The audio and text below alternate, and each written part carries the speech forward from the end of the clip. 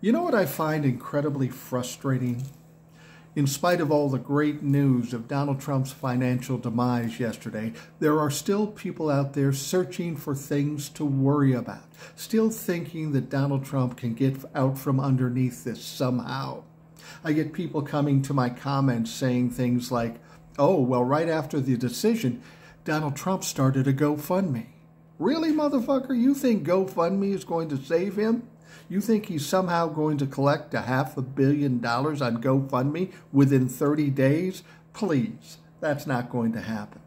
Then some people say, well, he's taking Truth Social public. He could make $4 billion. No, motherfucker, that's not true.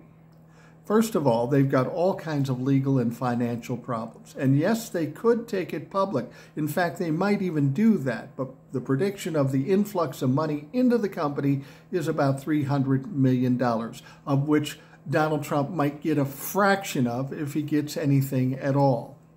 And then the final one is, well, Ivanka and Jared will help him out with the $2 billion they got from the Saudis. Well, clearly you don't understand what that deal is. Ivanka and Jared weren't handed $2 billion from the Saudis for keepsies. What they did is they handed him $2 billion to manage it, invest it for them, which was ridiculous anyway. But he doesn't own the $2 billion. They were basically paying him $25 or $30 million a year to management. That's how much money Jared and Ivanka were getting. And the important thing you have to understand, the Crown Prince recently said that that $2 billion is conditional. If Donald Trump loses the election in November, they're going to take that motherfucker back. So there is no easy way out for Donald Trump. There is nothing that's going to save him.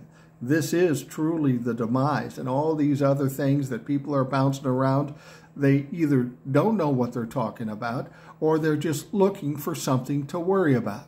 And all I have to say to that is stop doing that bullshit. We got enough problems.